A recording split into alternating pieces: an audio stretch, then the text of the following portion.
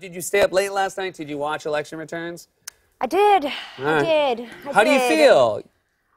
I feel, I don't know, how do you, I mean, maybe I would say I would like to use you as a sort of yardstick, a sort of my gold standard for how I should feel emotionally, like my level of rationality post-midterm, post-cable exposure. Yes.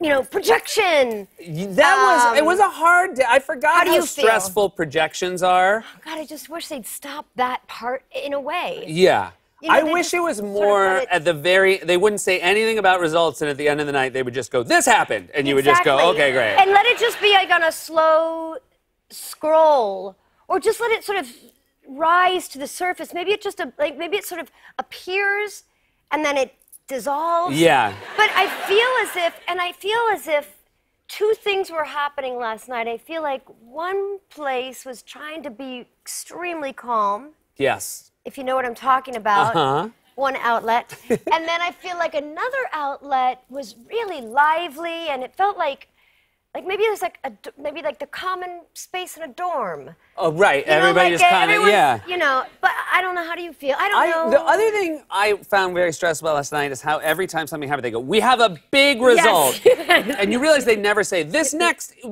one is meaningless. Yeah. We have a meaningless result from a state that doesn't matter. Yeah, but I don't quite know how to feel either. I mean, I certainly know I could feel worse. Right. And I've said that and I to didn't myself. feel that 2 years ago. Yes, no. You know what I mean? 2 years ago, I didn't say, well, it could have been worse. I didn't have. Yeah, no, exactly. So I'll take that. And then, in fact, it proved to be worse. Right. But on the night, I couldn't imagine. You thought. Yeah. Well, yes, there's some comfort in knowing. With that, yeah, so, but I'm also, trepidatious about what it means. I mean, I don't, based on even the events of today, I don't feel like, well, that we had a midterm and then everything settled down. Now, this is a question that I asked mostly I asked the television last night, but some people around me did say that's a good question. When people were, I wouldn't say gloating, but there was, some people felt really positive about this blue wave. Let's call it a wave. And they were saying, this is an opportunity for the Democrats, do A, B, C, D. And I kept screaming, but what there's 2 more months? I mean, what if he, for instance, should fire or ask the Attorney General to, like, you maybe should I'm resign. just done. Yeah. I think we'd be better off apart. Yeah, exactly. What about the remaining 2 months that is like it's an opportunity, it's a recipe for all sorts of, Yeah. And no one on the television would answer me because they couldn't hear me. Yeah. But also, and that's really one of the downsides of television, right? Yeah.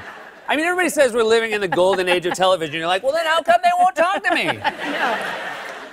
I had, a long time ago, I was telling a story about it. I was like, oh, my friend, he told me this really, amusing story. And I went ahead and I told the story. And then they asked, oh, wow, which friend was that? And I was like, I think it was Johnny Carson told all of America this story last night. But he was my friend. Yeah. So, yeah. That's totally normal, and you shouldn't feel weird. I mentioned the golden age of television. I want to tell you this because everybody says right now there's so many good shows, and it's so hard to figure out what to watch. My wife and I are watching Sex and the City. We're watching 2 episodes a night. I have never watched it. Yeah. So. Wow. This was a request my wife made and said, hey, this is a show I've watched 100 times, and I feel like you would understand me better if you watch the show. And I want to say, I am enjoying it so much, and it is a show that I underestimated, having not seen, just based on... Just to say wow. But I didn't, but I will admit, and I cost myself, fortunately, I'm getting this great experience now. But have you found that's happened before where people have said to you, like, oh, I thought even just based on the color palette of the show. Well, first of all, yes, I want to say that I think it's very big of you to share, not just with me, but with all of America, that you feel that your life is, it's enriched. Enriched. Yes. That's what I was going to say. And I will say it's really lovely to hear because I think there's always been a slight, I do feel that the show suffered a wee bit from a sort of an idea, a preconceived idea, which often had nothing to do with anyone having seen it. But because you could assume there was the sort of things that we knew and saw, whether you saw the sort of titillating, yes. you know, and the candid language, the salty dialogue, and the costumes and the shoes. But in fact, I feel like the show always offered up actual profundity, and the writing was really smart and moving and clever, and I think beautifully illustrated an attempt at finding love, finding home, you know? So I'm so thrilled to hear you. Also, I think the part that I'm really drawn to and we're in season 6. You're with Berger. I hope it doesn't work out.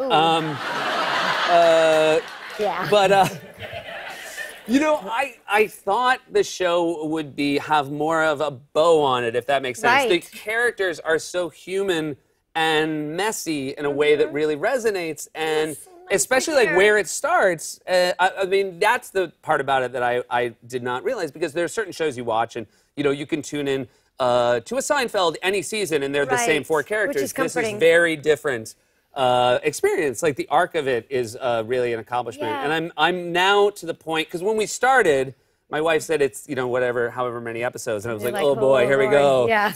This seems like it's going to be a things you lot do of for TV. love. And now I'm like, we only have 17 left. That's so But thank you for that. lovely.